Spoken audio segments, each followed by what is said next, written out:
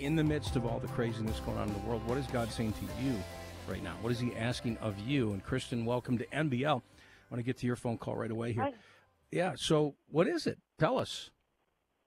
Well, thank you for having me on the show. I'm a very new listener, and I just heard your call to new callers and things like that today. So I wanted to kind of touch base. Well, thank you. It's been a long journey for me. I'm not going to lie. I'm turning 38 this year. Spent most of my life being torn between divorced parents, different religions. I've had a lot of push and pull and do this and don't do that. And it really, even though I always felt a bit of a pull to God, I've always resisted. I've often come close. I feel like I'm being called now again to him. And so that's kind of my calling right now. I actually picked up my first Bible that I've purchased on my own. I did that today, actually. Really? That's awesome. Yeah.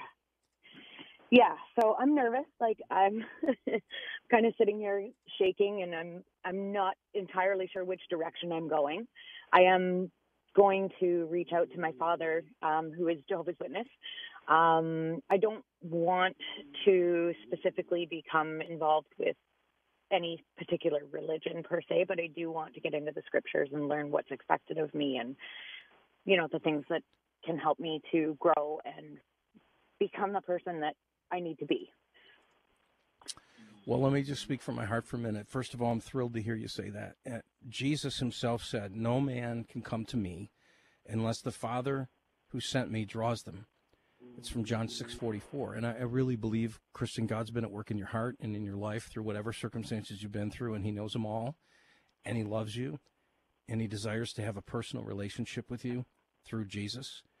And you mentioned having some spiritual background and stuff like that. Have you ever come to a place of putting your faith and trust in Christ? No, not entirely. There's always been that doubt.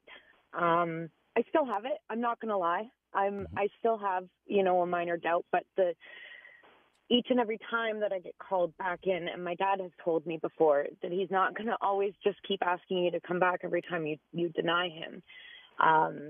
But I feel like I keep reaching that point where I start to pray and I start to ask for help, and it's presented to me, and then I turn my back on it because of the doubt and things like that, where I'm struggling to push through that doubt right now.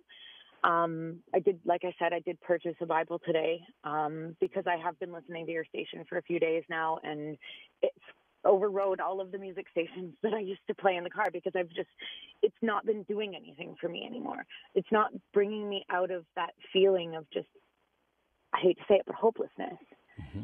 And I've been feeling like I've been coming out of that feeling of hopelessness a little bit since I've been tuning in and listening. And there's been things touched on, like my relationship with my mother is not good. There was abuse as a child, and I've cut her out of my life several times, and I've been struggling with that and praying on that. And it was weird. The moment that I turned on the radio yesterday, you were talking about that. Wow. So there's just a lot of things that it's very overwhelming at this point, but I'm being called again. So I'm trying not to deny it this time. Well, can you just hang with me for a minute? Can we just talk for a couple minutes here? Kristen, yeah, absolutely. It's no accident that you're calling today. It's no accident that I specifically said at the beginning of the program, we really want to hear from new callers and first-time callers. I didn't have any grand, word from God that I should say that. I just felt in my heart that, like, it was time to hear from some new voices and stuff. And so however God was working behind the scenes, I think he miraculously cleared the way for you to join the conversation today. And I also want you to know that it's no accident that you feel pursued by him, because he's a loving God he's like a shepherd who goes after the lost sheep, that the one that wanders away, he goes to get. Why? Because he loves us. We're of value to him. And God loves you, and he's desired a relationship with you for a really long time. And, the gospel is, I guess, complicated to some who try to read the Bible and maybe feel like they're confused by it, but it really boils down to this, that God created us to have a relationship with him. And we've been invited into that relationship Now, our sin is what kept us from him. It's what separated us from him in the first place. And at times, because we enjoy, living life on our own terms, that sometimes keeps us from him. But at some point, it gets empty. And at some point, we get lonely. And at some point, we realize there must be something more. And we realize that he has something for us that is precious and it's miraculous. And he's inviting us into a relationship with him. The God of the universe loves us and literally came to earth, put skin on. That's called Christmas, right? When Jesus was born.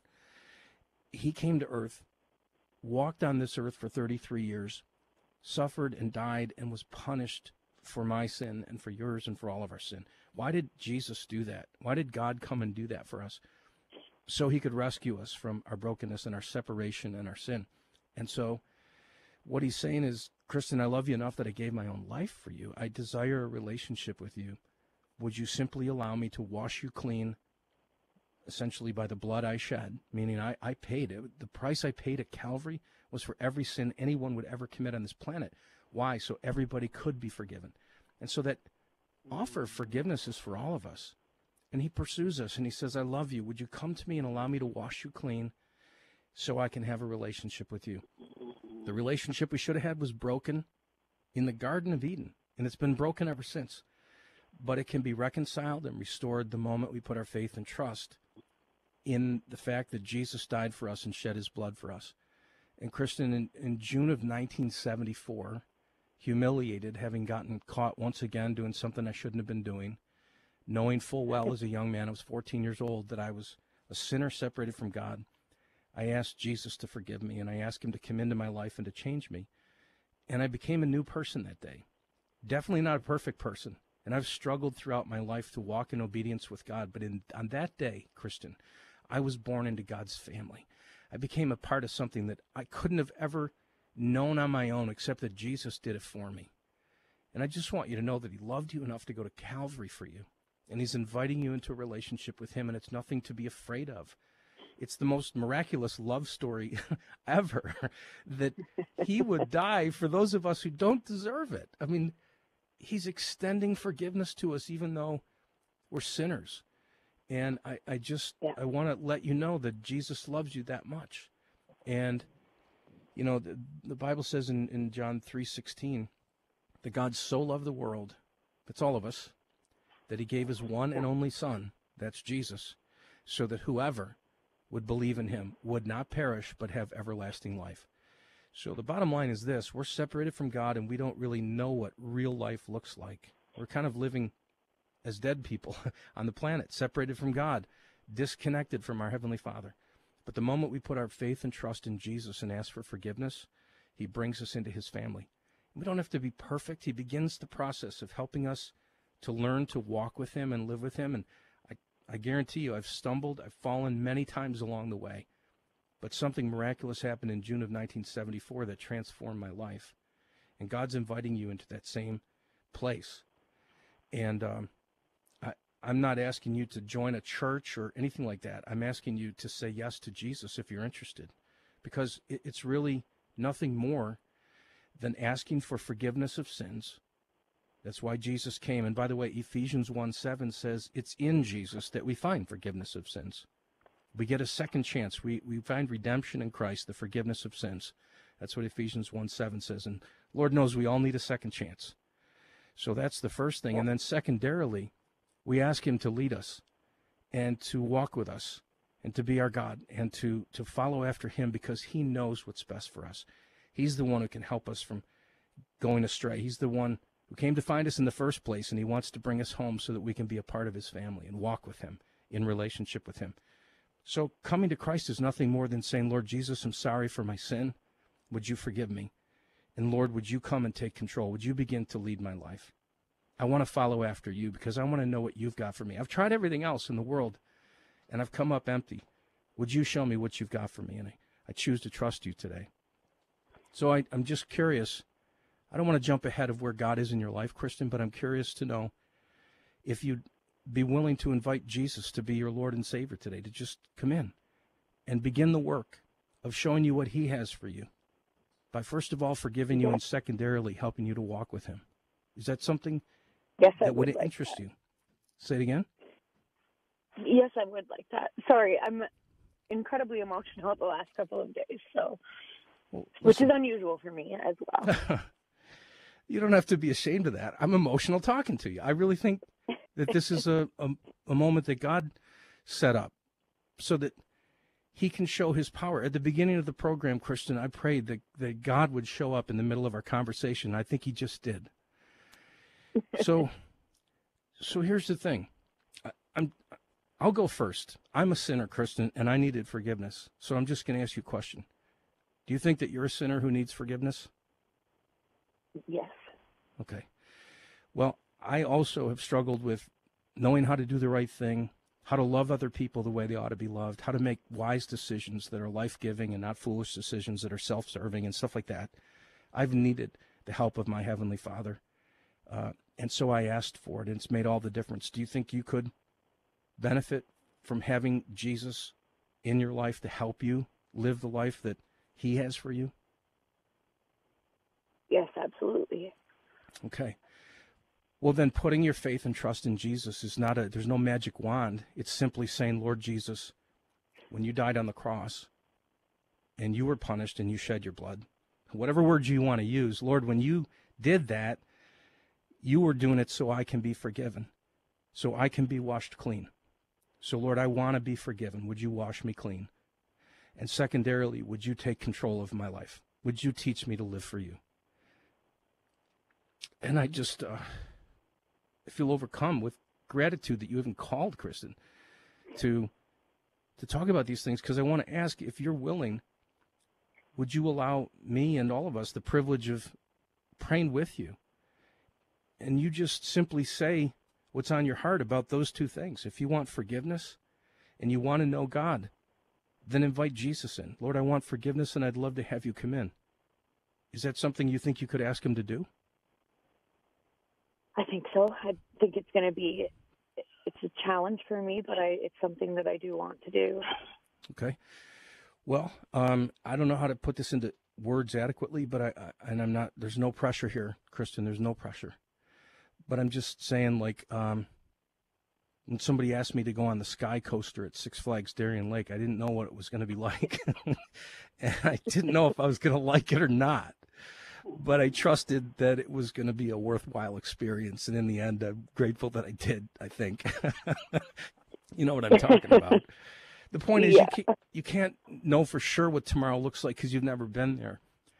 But I think what you have seen is a loving God who's faithfully pursued you and said, Kristen, when you're ready, I'm waiting here. And you know, the beautiful story of the prodigal son in Scripture is that he, like all of us, went off to do his own thing. He went and lived in sin, doing his own thing. And one day he realized that he was just eating from a pig trough, like it wasn't satisfying. He wanted something better for his life. He wanted to go home to his dad's house. And so he got up and he turned around, and as he began to return to his father's house, he found his father running to meet him. That's a picture of the heart of God and his desire for our lives, that he would pursue us like that he'd run to meet us, not to condemn us or tell us that we were rotten sinners who should have never done the things we did. He embraces us and says, let's throw a party because my child has come home. So if you're willing, what I'd love to have you do, Kristen, is just in your own words, ask Jesus for forgiveness. You don't have to be super specific. He knows what's gone on in your life. All of us have sinned. And secondarily, invite him to take control of your life and use your own words to do that. And say amen when you're done, and then I'll pray for you. But here's what I know, is that there are many people listening right now who know that their lives were transformed the moment they finally said yes to Jesus, because the living God took up residence in their life. And from that moment on said, I'll teach you, I'll protect you, I'll lead you, I'll guide you, I'll help you. And most importantly, I'll love you the way that you need to be loved. So if you're willing, ask Jesus to forgive you and ask him to come in and say amen, whatever that looks like. Pray it from your own heart, Kristen, if you're willing. Okay. Lord Jesus, I'm a sinner. You know where my heart is, and I'm asking for you to please forgive me for all the sins that I've committed and all that I'm sure I will still commit unknowingly, and help me to recognize those sins and correct them and to be a better person. And please come into my life and help to guide me and show me the way to your Father's kingdom, because this world is not where I want to end up forever. Amen. Amen. Lord, I thank you for what you're doing in Kristen's life today, for the joy of listening to the little one be born into your family. She's my sister in Christ today, Lord, and you're her Savior. I thank you that when you died at Calvary, it was for Kristen's sin and my sin and Zach's sin and all of us, God. You saw it all, and yet you died because you loved us. And you invite us to know you personally. And Lord, there's a lot of crazy stuff going on in the world today. And we make a lot of mistakes along the way, but I thank you that we have you to lead us, that we're part of your family, that we have protection in who you are. And so our hope and trust is in you, Lord Jesus. And it's you that we look to. And I pray for blessing in Kristen's life. It's not going to be an easy road. It's not going to be perfect. But you're there with us now. There are storms that come in life, but you're with us in the midst of them. You're the one who can say, peace, be still. You're the one who leads us and guides us through everything. So whatever tomorrow looks like, I thank you, Lord, that you've taken up residence in Kristen's life. You said in your word, if we open the door, you will come in, and you'll have fellowship with us, and we will have fellowship with you. And so today, Lord Jesus, you're just not the Savior of the world. You're the Savior of Kristen. You're her Lord. You're her master. You're her friend. And she has protection and guidance in you, and eternal life and forgiveness in you. That's something we can't manufacture in our own strength, but it's something you've done in her life today. And I pray that as a little baby in Christ, Lord, she'd begin to really grow in her understanding of what all this means. Can't get it all at once, but Lord, you can sure reveal it over time through your word and through the things that we hear and see. Even in our conversation today, Lord, we're understanding more about who you are and how loving you are. So God, bless Kristen, we pray in Jesus' name. Amen. Amen. Amen. Well, I don't want to freak you out, and I would have said it earlier, but there was about 300,000 people praying for you right there, Kristen. and about 299,000 of them are dancing out of celebration. The other 1,000 are Baptists, and they don't dance. No, I'm just kidding. Oh, that is so great. That is so cool. Listen, we want to help. Thank you for being a part of my journey. Yeah, and we want to help you however we can. There's no pressure here. If you want to give any information to Zach about how we can reach out to you, I'll tell you this. We know, and I know an awful lot of people in the St. Catharines area who know and love Jesus, who are kind and not overbearing and stuff. One woman coming to mind right now that might be an encouragement to you down the road. There's no pressure on that. You don't have to join anything. I've actually been praying for somewhere, like I don't know where to go for a Bible study. I was asking at the store today and things, so well, see, I would appreciate that. Yeah, God is stirring your heart, and I will be more than happy to use whatever connections I have to help get you in contact with some ladies that can really speak into your life, Kristen. What a miracle. What a joy. Happy birthday, sister. That is so awesome. All right, let me put you on hold. We'll be back with more of NBL in just a moment. Thank you for your phone calls. We will continue. Pray for Kristen. How great is that? Thank you, Lord Jesus. You are so good. Just had a feeling you were up to something special today, and none of us were wrong about that.